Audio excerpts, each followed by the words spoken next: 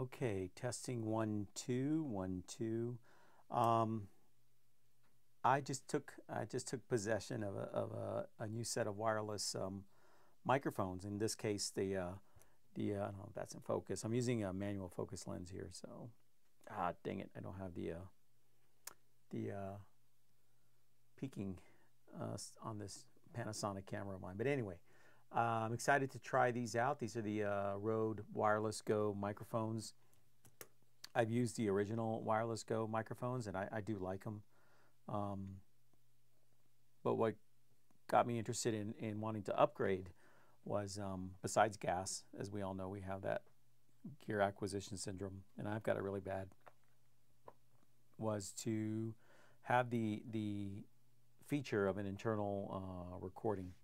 So often what happens, as you probably know, for those of you that use wireless microphone setups, there can be interference depending on the environment you're in, drop connection, any number of things that could happen. I hope that it doesn't, because I prefer recording my audio in camera with the same SD card. I don't want to have to sync audio. But if the sound is not good enough for what I'm trying to do, then I always can fall back on the internal recorded audio on these modules. They've got I think it's internal 32 gigabytes.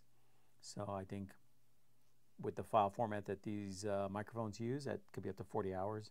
So that would be a nightmare to have to sync. Can you imagine syncing up all that? I don't know. Yeah, I wouldn't even want to think about it. But yeah, I'm looking forward to using this. And then I bought this several years ago, when these came out, the little short shotgun mic from Rode, the NTG, which records great sound when it's close to the sound source. So what I'm kind of envisioning, even though I am a one-man band, is to get these two connected, the wireless with the mini shotgun here, and then put it up on a boom pole or wherever I need to, out of camera shot, of course, to record really good sound. These sound good too. I mean, I like the microphones that come with the Rode, but in this case, I don't know if you can see that, they came with a set of their upgraded lavalier microphones. So obviously, in a project, if I don't want that shown, I would have to put it somewhere else and hide it.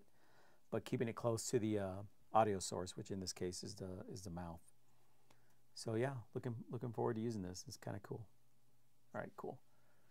Let's see what we can do.